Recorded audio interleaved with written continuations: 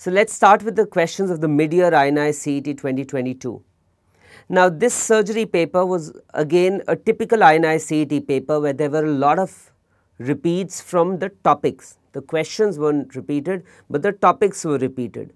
And again, my advice to those who are preparing for the INI CET exam, right, so please note down the topics from the previous year papers. So already last 3-year papers are already there on Marrow's YouTube channel. So just watch those videos at 2x and just note down the topics. And 1 month before the exam, please make sure that you revise those topics thoroughly, because most of your questions will come from there only. Revise those topics in depth from the videos and the Q bank, and focus on emergencies. That is the focus on the exam in INI CET, emergencies and complications. Those are the two key areas on which the surgery exam is centered around. Also, revise the previous year questions. Last 1 month, that should be your revision strategy for INI CET. Let's start with trauma related questions. Trauma has always been a very frequently asked area in the INI CET exam. Now, 34-year-old lady was brought to the AIIMS emergency following road traffic accident. She is hemodynamically stable. GCS was 3. She was intubated and sent for NCCT, which was found to be normal. So there are 2 key hints which they have given. GCS is 3, GCS is not improving, and the NCCT is normal. So one of the head injury scenarios is definitely asked in the exam, whether it is EDH, SDH or diffuse axonal injury, and here the keywords are hinting towards diffuse axonal injury. Now, diffuse axonal injury, NCCT would be normal. The investigation of choice is MRI in these patients. And in diffuse axonal injury, it is the most severe form of primary brain injury, has worse prognosis. The key words to look out for are head injury, GCS not improving, and NCCT is normal. And investigation of choice is MRI, where you will see punctate hemorrhages at the grey and the white matter junction.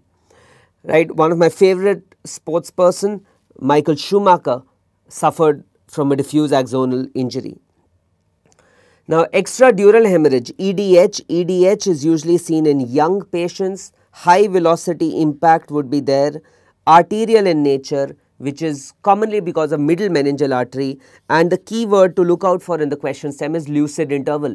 Lucid interval, you know, is the period of normal consciousness between 2 episodes of unconsciousness, and the investigation of choice would be an NCCT, where you get a biconvex or a lens shaped hemorrhage, which is between the skull and the dura. The most common side where we create the craniotomy to decompress this EDH is the pterion. This is where the craniotomy is done. Pterion is the H-shaped area where various cranial sutures meet. The indications for craniotomy are a more than 30 cc clot size, more than 5 mm midline shift, or thickness of the clot more than 1.5 centimeters. Chronic subdural hematoma will be seen in elderly patients. So the keywords would be elderly patient, trivial trauma, and after a few weeks there will be altered sensorium. Right, this is usually due to venous bleeding, and the bridging veins are implicated here, and you will get a concavo-convex appearance. The next question related to trauma, a patient who had grade 3 splenic injury was admitted to the ICU and managed conservatively. Which of the following signs on day 2 would indicate a need for laparotomy? Extraperitoneal bladder rupture, no, you just need Foley's for that. Air in gallbladder, no. Pneumoperitoneum would mean that there has been a perforation or there is peritonitis. This is the correct answer. Fall in hemoglobin of 2 is not an indication for straightaway surgery. So these are the grades of splenic trauma. You need to remember the grades of splenic trauma, asked frequently in the exam. Grade 1 is a laceration less than 1 centimeter or hematoma less than 10% surface area. Grade 2 is 1 to 3 centimeters or 10 to 50% surface area hematoma. Grade 3 is more than 3 centimeters or hematoma more than 50%. 4 is laceration to segmental or hilar vessels, and 5 is a shattered spleen. Grade 1, grade 2 splenic injuries, patients are usually stable and these are managed conservatively. Conservative management, I have told you multiple times, does not mean you dump them on the bed and you forget about them. You need to monitor the vitals, you need to monitor the hematocrit and do serial CT scans. If the grade of injury increases, we do angioembolization. If angioembolization fails, we will do surgery. and surgery for grade 1, grade 2 injury would be splenic preservation or splenography. Grade 4, grade 5, these are usually unstable, we will do a fast and they will go for splenectomy. Most of the questions in the MCQs are focused around grade 3. If a grade 3 patient is stable, they are also managed conservatively like grade 1 and grade 2, but if they are unstable, they will be managed like grade 4 and grade 5. The complications following splenectomy is also a very important topic. There can be hemorrhage, there can be injury to the pancreas. Hematological changes could mean transient increase in all 3 cell lines, or you can see permanent changes in the peripheral smear, that is basophilic stippling, Howell-Jolly bodies, reticulocytes and hypersegmented WBCs. The most common complication this has been asked is left lower lobe atelectasis or pulmonary complications. OPSI also has been asked many times. This is opportunistic post-splenectomy infections which occurs because of encapsulated bacteria like pneumococcus, haemophilus and meningococcus, and children are more commonly affected within the first 2 years of life, and this can be prevented by using vaccines. The ideal time to give vaccine when an elective splenectomy is being done is 2 weeks before, but if you are doing an emergency splenectomy on day 1 or day 2, the vaccine should be given. Again, like I told you in the NEET PG recall, there was again a question regarding bladder injury. In NEET PG they had asked urethral trauma, here they had asked bladder trauma. Both are being frequently asked in exams and you cannot afford to miss out on bladder and urethral injury. So, patient comes with a pelvic fracture following blunt abdominal trauma. No blood is seen at the meatus. So, as far as the question is concerned, they are saying that urethral injury is unlikely here. Catheterization. So, they have done a catheterization because they had ruled out urethral injury, and catheterization does not reveal significant urine output. So, that means there is a bladder injury. Now, we know bladder injury can either be extraperitoneal or intraperitoneal. The radiological image is shown below, and what is the next step in the management. So, let us just understand about bladder trauma. It can be extraperitoneal or intraperitoneal. Extraperitoneal is more common and it can be associated with pelvic fractures. There can be a deep perineal hematoma, and the management here is just Foley's or SPC for 7 days. But intraperitoneal rupture can also occur sometimes secondary to pelvic fracture because of blunt or penetrating trauma. These patients can come with signs of peritonitis, or these patients can even come with syncopal attacks. Here the management is laparotomy and repair of the bladder. Now, if we see here, we can see spillage of the dye into the peritoneum. And what kind of investigation is this? This is MCU, micturating cystourethrogram. So, you put in a small catheter, you put in the dye and then you ask the patient to micturate. When the patient micturates or tries to micturate, then there will be spillage. There will be a cystogram which we are doing, and there will be spillage into the peritoneal cavity. I told you if there is a spillage into the peritoneal cavity, we have to carry out a laparotomy with repair of the bladder in 2 layers. This is an RGU. I had told you in the NEET PG recall as well, you should know how to identify the normal parts of the male urethra on RGU. This is the prostatic urethra. This is your prostatic urethra. Then you have the membranous urethra. The curve is the bulbar, and the longest portion is the penile urethra.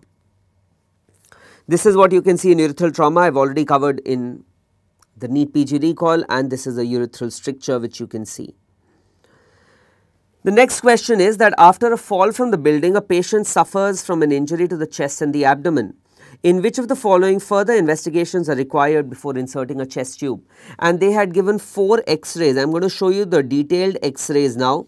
In which of the following further investigations you would need to do before putting in a chest tube? So, the first X-ray is this one, right. Here you can see bowel loops. You can see bowel loops in the thoracic cavity. So, why have bowel loops come into the thoracic cavity? Because this is a traumatic diaphragmatic injury. There is a traumatic diaphragmatic injury, and in traumatic diaphragmatic injury, bowel loops can come into the thoracic cavity, and what is going to happen here is that if you by mistake put in a chest tube, that will cause fecal contamination because the bowel will get injured. So, in this patient we need further workup before we put in a chest tube. This is a patient where you can see the lung is collapsed and you can see pneumothorax here, right? You can see pneumothorax here, and here we just have to carry out needle thoracocentesis followed by chest tube insertion. So, here no further investigations are required. This was a patient with hemothorax, right? This was a patient with hemothorax or effusion of any kind, because on X-ray I can't say if it's hemothorax, but because it's because of trauma, most likely it's hemothorax. You don't need any further investigations to put in a chest tube here.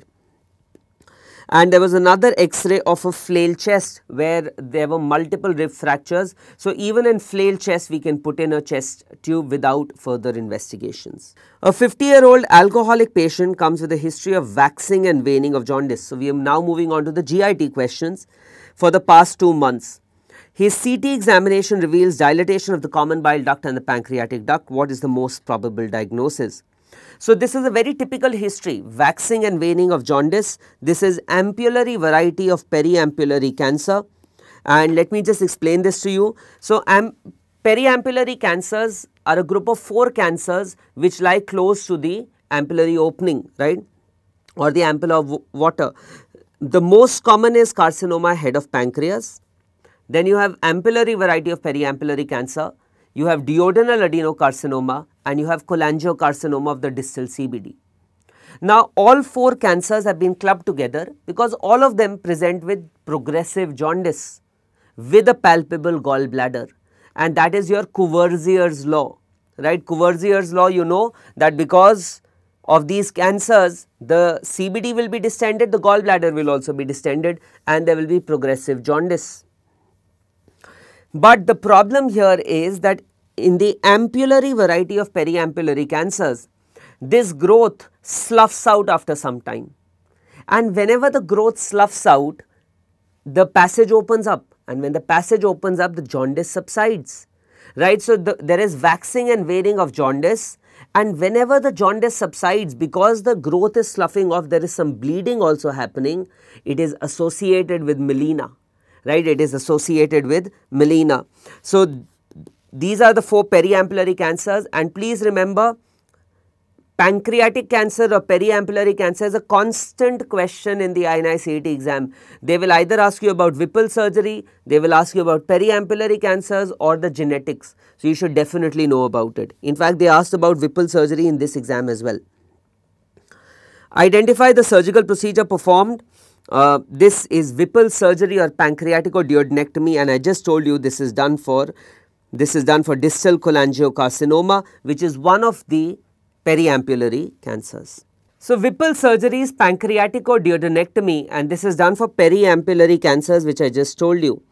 And in Whipple surgery, what is done is we remove the gallbladder, the distal CBD, the duodenum, and the head and body of the pancreas, right. So, all this is removed, and then the jejunum, this is the jejunum. The jejunum is anastomosed with the pancreas, with the stomach, and with the common bile duct or the hepatic duct. So, 3 anastomoses are done: pancreaticojejunostomy, gastrojejunostomy, or colidoco or hepaticojejunostomy, right. And the most common anastomosis which leaks is the pancreaticojejunostomy is the most common which leaks. This has also been asked in the exam. There is a modification of Whipple's procedure that is known as pylorus preserving Whipple's, and the advantage of pylorus preserving Whipple's is that with this the chances of dumping syndrome is reduced. Okay, the chances of dumping is reduced with pylorus preserving Whipple's. So, this is Whipple surgery I have just told you, and the 3 anastomoses I have just explained them to you. The complications of Whipple's, the most common complication I told you is leak from the pancreaticojejunostomy. There can be hemorrhage, pancreatic fistula, wound infection can also be there. So, which of the following investigation is not necessary in this following condition? And this is a patient with achalasia, where you can see bird beak appearance. This is their favorite motility disorder. Every second year there is a question from achalasia, very, very important and frequently asked topic. So, in achalasia, we will do barium, we will get bird's beak appearance, okay, we will get bird's beak appearance, endoscopy will be done, manometry is of course the investigation of choice, 24-hour pH monitoring is not done, it is done for GERD. Achalasia means failure to relax. There is failure of relaxation of the lower esophageal sphincter, which is due to loss of ganglion cells in the myenteric and the Auerbach's plexus. Primary achalasia is because of loss of ganglion cells. Secondary achalasia is due to Chagas disease or trypanosoma infection. Vigorous is rapidly progressive achalasia. Pseudoachalasia can be seen in malignancy, which is why we are doing an endoscopy to make sure that there is no growth there, right. And you can sometimes confuse the barium for a cancer barium as well. Algrove syndrome or AAA syndrome is alachrymia, achalasia and ACTH resistant adrenocortical insufficiency. The classical triad is dysphagia, regurgitation and weight loss. Regurgitation is the earliest feature. Dysphagia is initially more to liquids than to solids, and the most common complication is aspiration pneumonitis. So, this is the bird's beak appearance which you can see the tapering like in this picture which I clicked, the gradual tapering, this is bird's beak appearance. There are 3 types of achalasia according to the Chicago 3.0 classification, which is the classification based on high resolution manometry, and out of these you should know type 3 is spastic achalasia. This term has been asked. Type 3 is spastic achalasia. This was asked in the NEET exam 2 years back. The management these days, we can either do Botox, which has the highest recurrence rate, balloon dilatation, or we can do Heller's myotomy, which is where we cut the muscle. Another NOTES procedure, NOTES is natural orifice transluminal endoscopic surgery, is POEM. POEM can be done for achalasia. This has been asked in the exam. This is per-oral endoscopic myotomy.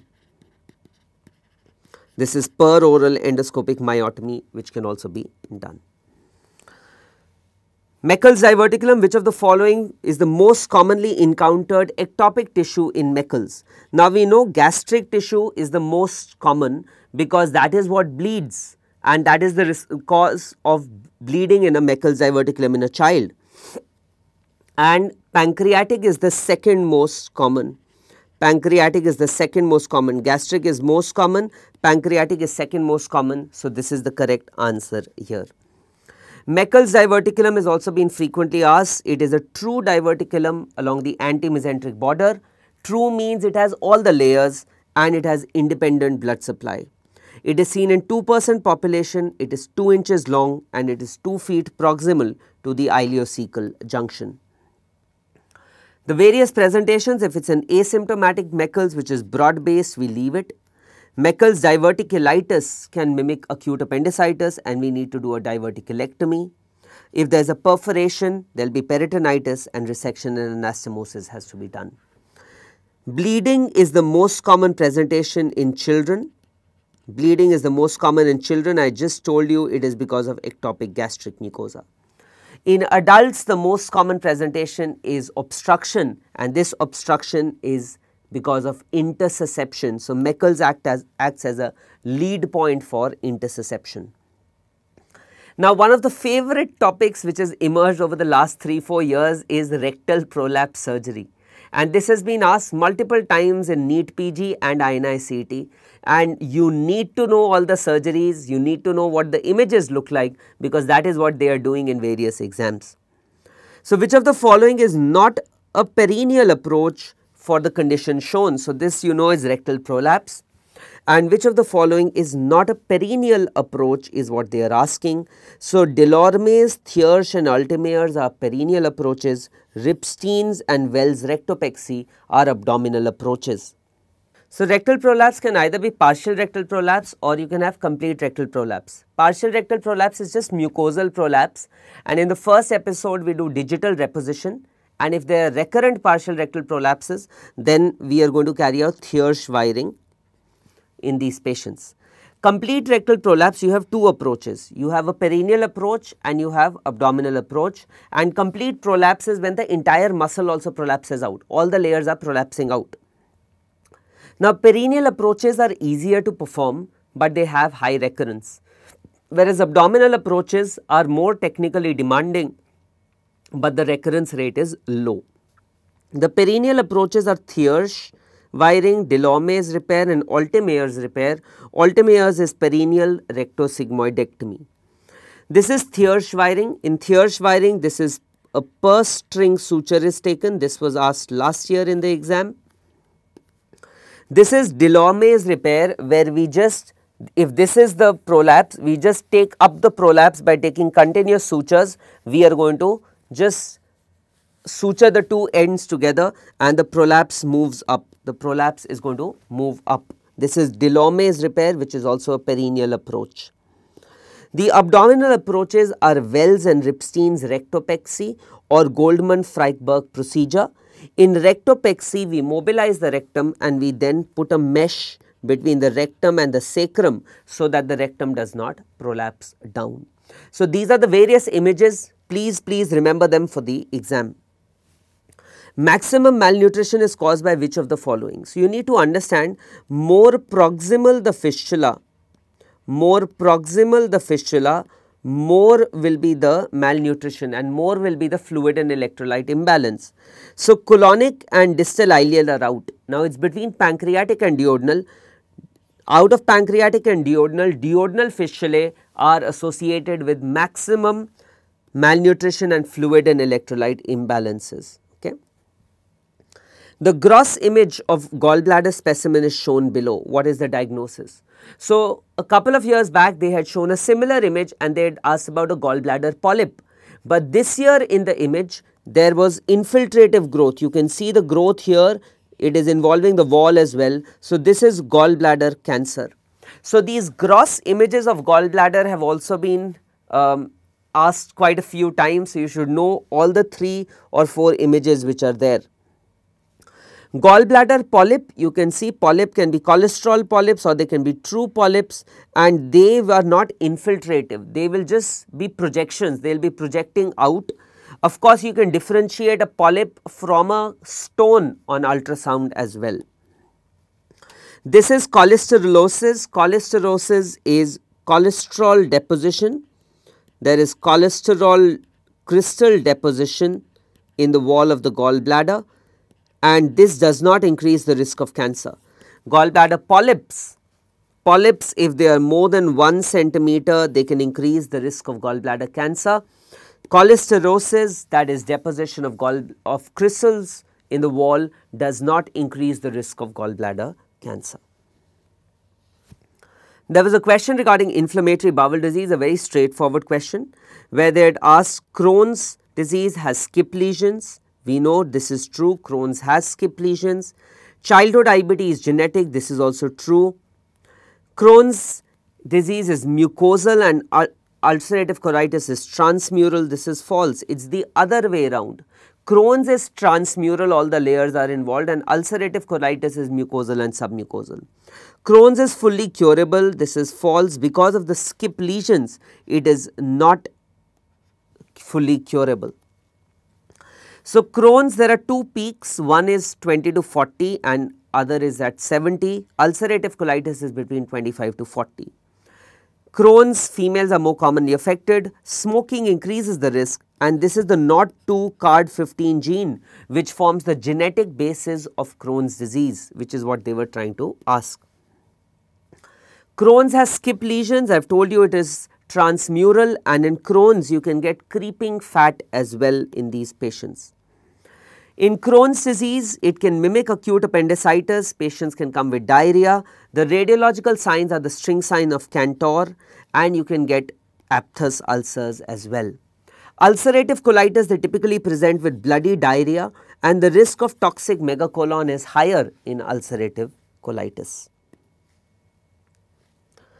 So, those are the questions regarding GIT. Now, moving on to plastic surgery, skin grafts, Humby's knife, all these questions are frequently asked in the exam. So, skin grafting you cannot afford to miss, skin grafts and flaps.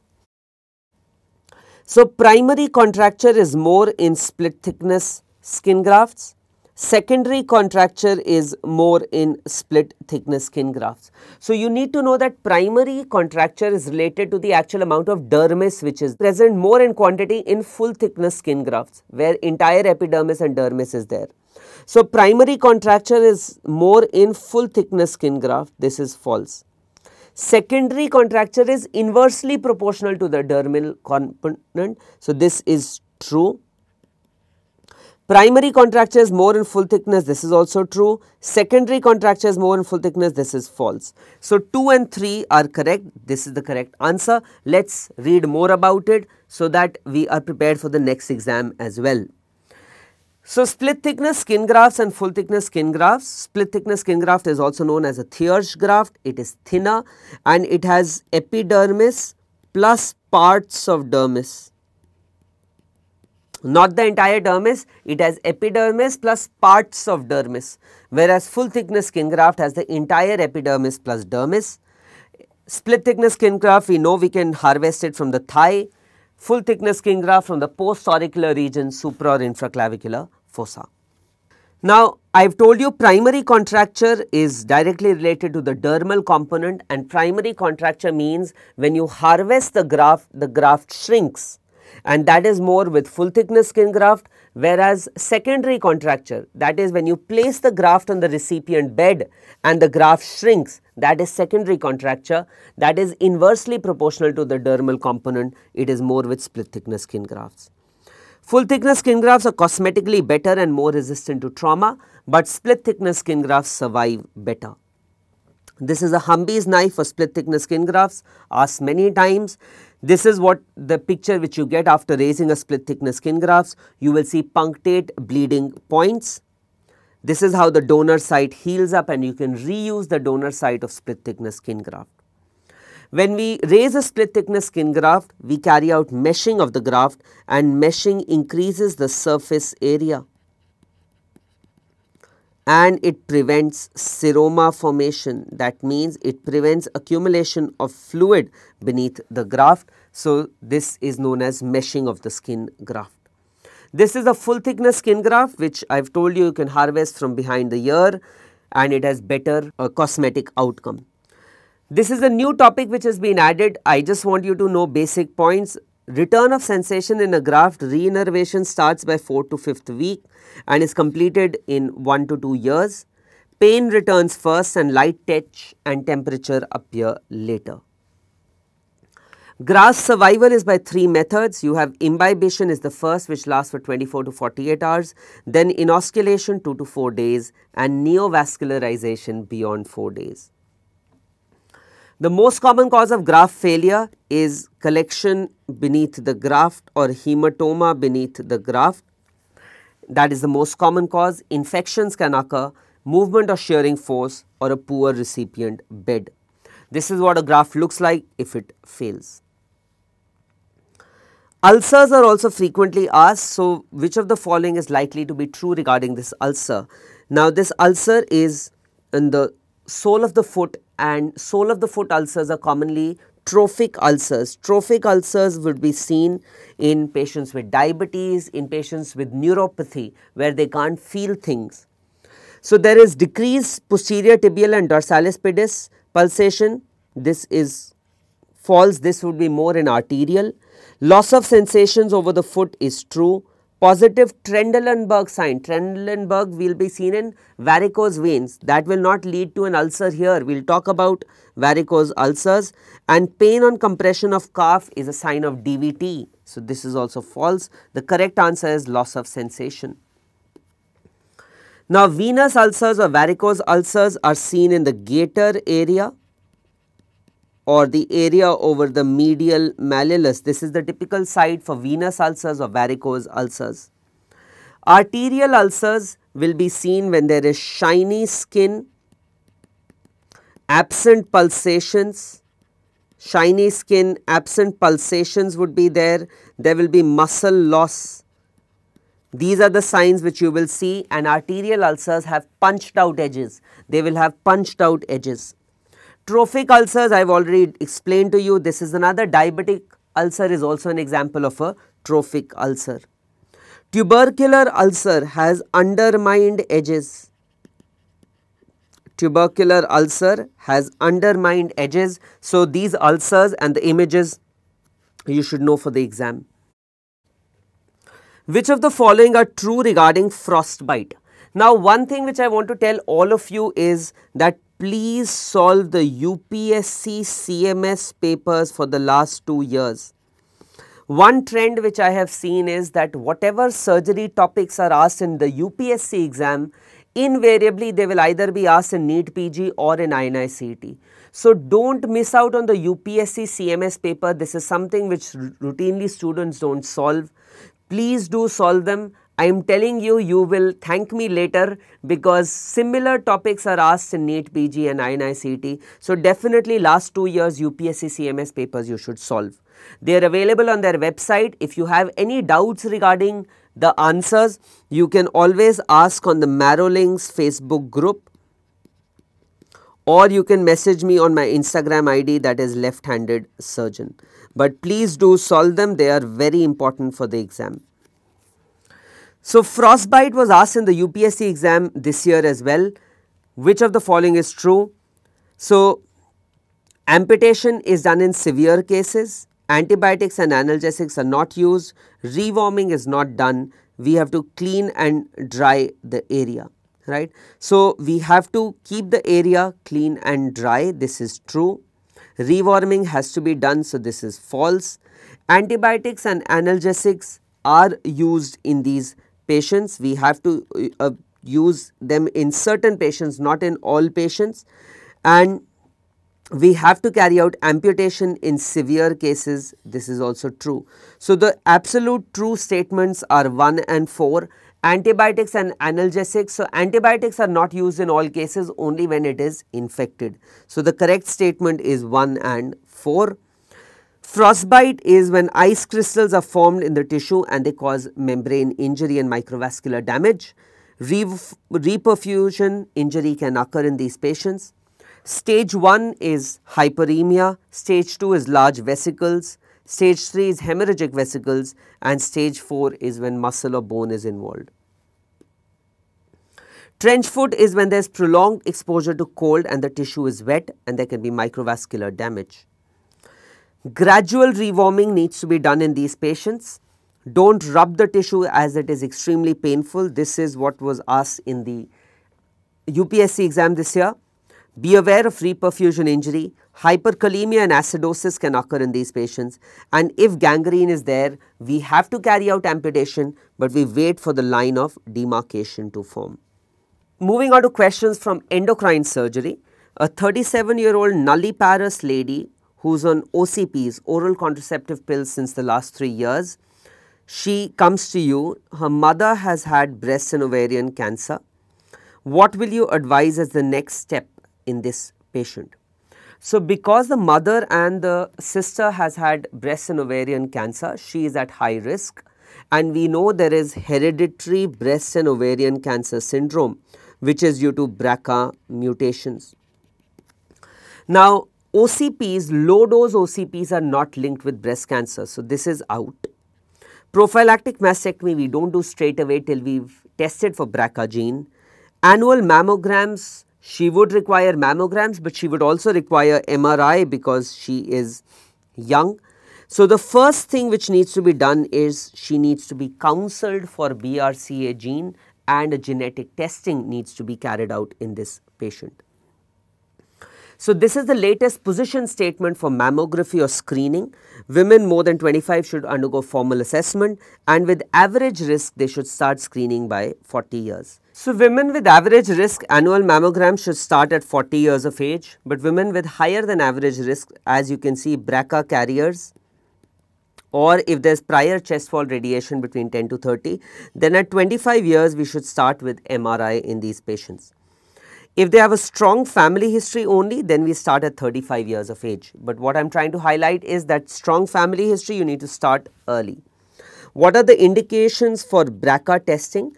So if there is a BRCA mutation in a blood relative, if there is history of ovarian or breast or peritoneal fallopian tube cancer, if there is history of ovarian and breast cancer in the same patient, if one or more relatives have been diagnosed with breast cancer less than 45, history of bilateral, history of triple negative or male breast cancer, or first or second degree relative with ovarian cancer and breast cancer less than 45, then we should offer BRCA gene testing for the patient.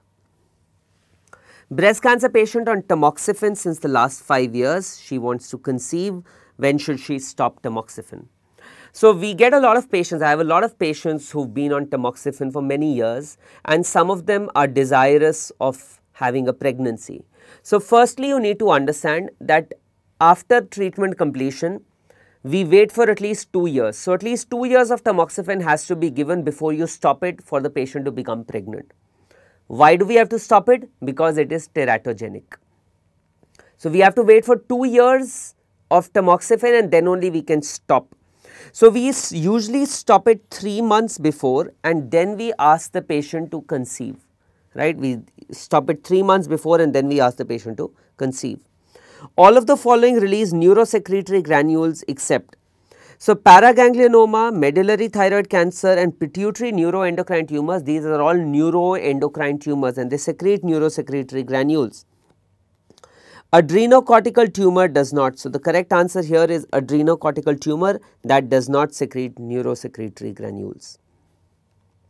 Moving to urology questions, which of the following is true about clear cell carcinoma of the kidney? So contains glycogen and lipid, yes, because this glycogen and lipid, when you fix the slide or when you are fixing the specimen, this gets dissolved. So that is why you get a clear cell appearance. They are mostly sporadic, this is true. It is due to deletion of chromosome 3q, this is false, it is 3p, and it arises from proximal convoluted tubule and not DCT. So the correct answer is 1 and 2. Clear cell is the most common type, deletion of 3p and 6p, and this can be associated with von Hippel-Lindau syndrome and commonly arises from the proximal convoluted tubule. Papillary renal cell cancer can be seen in hereditary papillary RCC syndrome. CMET mutation can be there. Some OMA bodies would be seen. PCT is more commonly affected than DCT, and this can be associated with long-term dialysis therapy as well. So this is what papillary RCC would look like. Chromophobe RCC has the best prognosis. This is loss of multiple chromosomes like 1, 2, 6, 10 and 13, commonly seen with Burt-Hogg-Dube syndrome, and you get plant-like cells and raisin-like nucleus in these patients. This is chromophobe RCC where plant-like cells and raisin-like nucleus is seen. A 35-year-old comes to the OPD with right flank pain. CT image is shown below. Which of the following statement is incorrect? Now, this was a CT image where there was a hydrated cyst, where there were hydrated cysts, multiple hydrated cysts in the kidney. So, they are asking about hydrated cysts. We have to give albendazole. It is caused by tapeworm infection. This is also true. And we know that dog is the definitive host in these patients. Sheep is the intermediate host and man is the accidental intermediate host. Man is the accidental intermediate host. The most common organ affected is the liver, but kidneys and lungs can also be affected. Leakage of cysts can cause anaphylaxis, which is why we have to be very careful, and FNAC is required before surgery. This is false, because if we do an FNAC, we can rupture the cyst and there can be anaphylaxis. So serology and imaging can clinch the diagnosis. On imaging, you can see here, and we can do serology to clinch the diagnosis as well. A patient develops loss of sensations over the root of penis following laparoscopic hernia surgery. Which of the following nerves would you implicate? So, the most commonly injured nerve during hernia surgery we know is ilioinguinal, and ilioinguinal is during open surgery. Sometimes during laparoscopic surgery also this can be injured, and this can give rise to loss of sensations over the root of penis. So, you should know this, it is ilioinguinal nerve. Now, you should know the complications of open inguinal hernia surgery are hemorrhage, injury to cord structures. Most common nerve injured is ilioinguinal. Most common nerve entrapped in the mesh is iliohypogastric, and this can also give rise to pain. Chronic inguinal pain can be there because of entrapment of the iliohypogastric nerve. There can be recurrence and wound infection as well. Laparoscopic surgery, there are two procedures. You can have TEP, that is total extraperitoneal repair, or you can have transabdominal preperitoneal repair. The triangle of doom and pain has been asked multiple times in the INI CET exam. You should be aware of triangle of doom and triangle of pain. Triangle of doom is bounded by the vas, the testicular vessels and the peritoneal reflection. And you have the external iliac vessels, the genital branch of genitofemoral nerve in this triangle. So, no stapler or tacker should be placed in the triangle of doom, otherwise it can give rise to bleeding. The triangle of pain is lateral to it. Triangle of pain is bounded by the testicular vessels. You have the peritoneal reflection and the iliopubic tract superiorly. The most commonly injured nerve here is the lateral cutaneous nerve of thigh, and that can give rise to meralgia paresthetica. That means there can be altered sensation and pain along the lateral part of the thigh, that is meralgia paresthetica. If you combine the triangle of doom and pain, you get the trapezoid of disaster. No stapler or tacker should be placed here. One more term is corona mortis. Corona mortis is an abnormal communication between the obturator and the iliac vessels, and this is behind the pubic tubercle. If this gets injured, it can also give rise to torrential hemorrhage during surgery. So, these were the various questions which were asked in the INI CET exam. I have already told you a distribution. I have done them topic wise so that you can note down these topics and you can revise them before the exam. One thing which you should remember, whether you are preparing for the INI CET exam or the NEET PG exam, at least leave 1.5 months for yourself for revision. So, you should try to finish your course in such a manner that before any exam at least you have 1.5 months for revision, so that you can revise, because if you do not revise, then it is very difficult for you to get a good rank.